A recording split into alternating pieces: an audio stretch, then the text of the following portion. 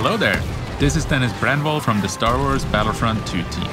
In the next update, we're returning to the classic Age of Rebellion. You're outmatched. Play co-op in original era locations, approach the Battlefront in new ways with the Ewok and ISB agent, and expand the arsenal with more weapons.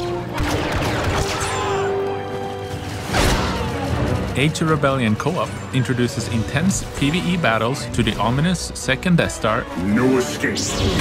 the Great Temple on Yavin 4, the snow-covered fields of Hoth, Mos Eisley, Clear out now! Jabba's Palace, the forest moon of Endor, Where are they coming from?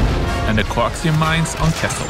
As a bonus, we're adding the prequel-era capital ships, the Venator-class Star Destroyer and the Separatist Dreadnought to co-op. The sequel-era MC-85 Star Cruiser and Resurgent-class Star Destroyer will be playable in Heroes vs. Villains in February and in co-op later in March.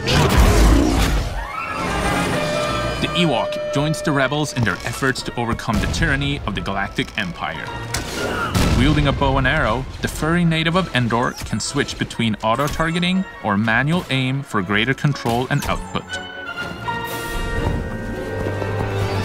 The Valiant Horn distracts the enemies by deliberately revealing the player on their radar for a short time and increases the Ewok's damage output and resilience. Tossing a pouch of Wisties damages and disorients affected foes, and by making use of inborn instincts, the Ewok can uncover nearby opponents.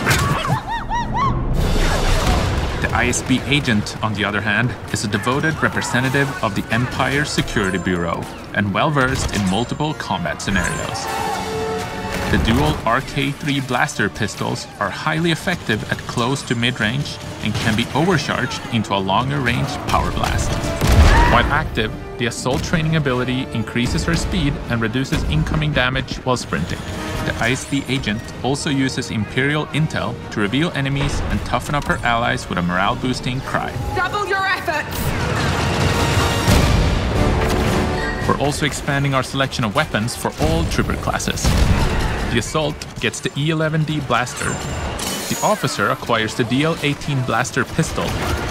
The Heavy receives the T21, and the Specialist gets the Crude Cycler rifle. All weapons will be customizable with modifications. That's all for this update, but here's a peek at what's coming in the next one. Thanks for watching, and may the Force be with you.